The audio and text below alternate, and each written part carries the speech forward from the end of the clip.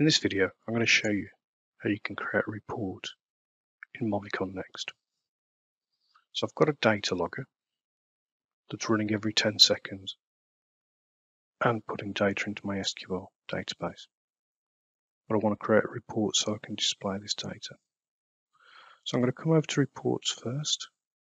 I'm going to click new, and it's going to create me an empty new report. Now we need to add a data source for our SQL. So I'm going to come up to the top to the home ribbon, click on add data source. And as we can see, we've got lots of options. This is because the reporting tool in Movicon Next allows us to connect to many different data sources. This can be really useful if we want to pull in from different systems into one report. So I'll hit database and hit next. I want to specify the connection parameters myself.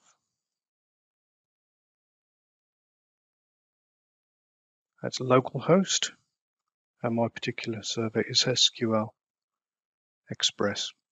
I'm going to use Windows authentication because I'm on the same machine, and I'm just going to find my database. I'm going to hit next, and it's going to give me the option here to tell it what tables, views, stored procedures or queries I want to use. I actually just want to go into tables and pick up my DL 10 seconds, which is from my data logger. I'm going to go ahead now and hit finish. So now we've added the data source, let's look at the formatting of the report. The first thing I'm going to do is I'm going to add a report header. This will appear only once in the report, and this will be our header information. So the title, an image, things like that. So I'm going to right click, I'm going to insert band, and I want to insert a report header. But then want to add an image in.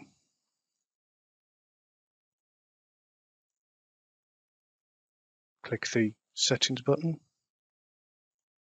select the image source.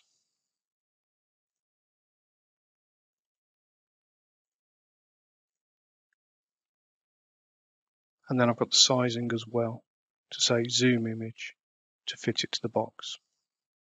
I'm going to go ahead and pop a label in and change the text to say this is my sample report. Now I want to increase the text and change the font. So to do that, with it selected, I come back up to my home. I'm going to make my text about 22, and I want to use Calibri font. I'll open this up. I'm going to align it center and just get it about there. That's perfect for what I want. I'm going to insert a page footer because I want to see what the page numbers are.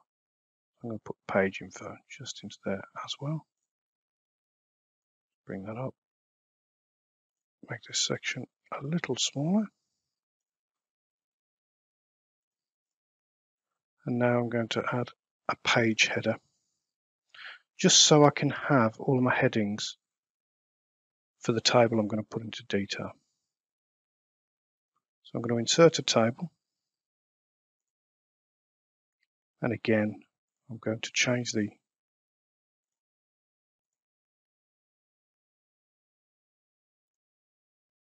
font, and I'm going to change it to 0.10. I'm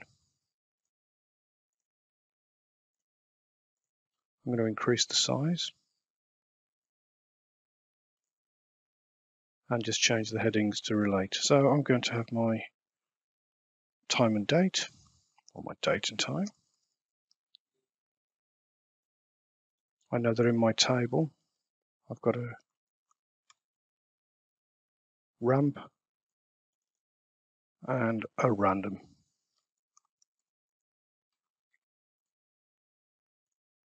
And what I'm going to do is I'm going to copy this and paste it into my detail band, and that's purely so everything matches up. I'll bring this up. What I'm going to do is I'm going to bring it past the bottom of the box, and it automatically snaps to the bottom of the table. I'll do the same with this. It'll snap back. So now what I'm going to do is I'm going to bring over and actually put in the fields. I'm going to come over to my field list on the right hand side, find my SQL data source, open it up, find the table, and then bring over the columns I want. So UTC time column, and I'm just going to drag and drop it. As you can see, it's going green. I'm going to bring my ramp over, and I'm going to bring my random over.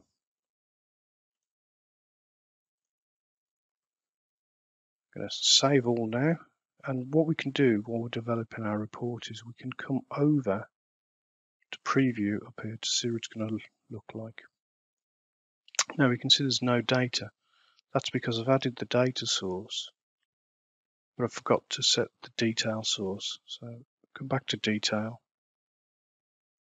and actually set it to be SQL data source 1.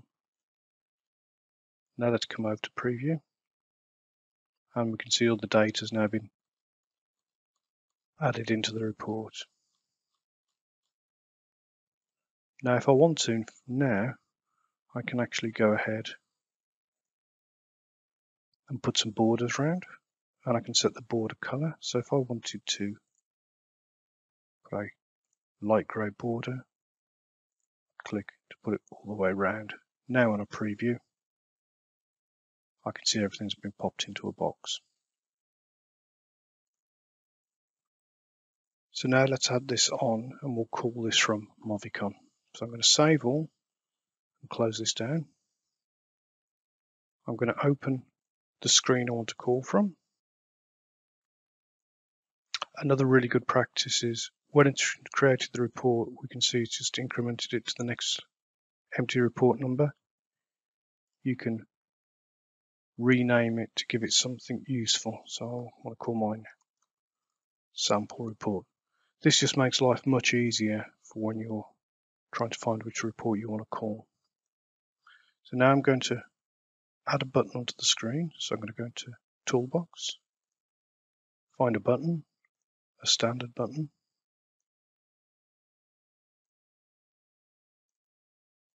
Make it a little bigger.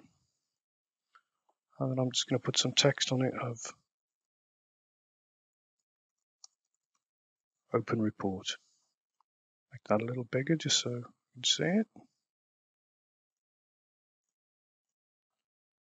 And now we're going to come down to commands,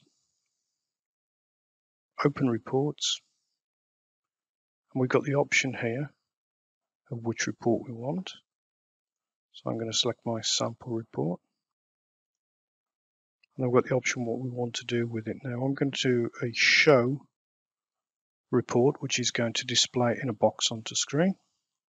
We also have the option to print it, bring a print dialog, save it, or actually send it. And the send we can do via email. But in this example, we're just going to show it. We're not passing any parameters. So we come back and we hit save all. Now, if we run this report right now, what's going to happen is it's going to open up full screen with no control box. So we're going to be unable to close it once we're done. So what we need to do is come over to the report, over to properties, and then we've got the Windows state and the Windows style. So I want to say open normal with a single border window. So what that's going to do is open it in the center of the screen with a border with an X in the corner. So let's save this now and let's run it. So now we're going to navigate to our logger page. I'm going to hit open report,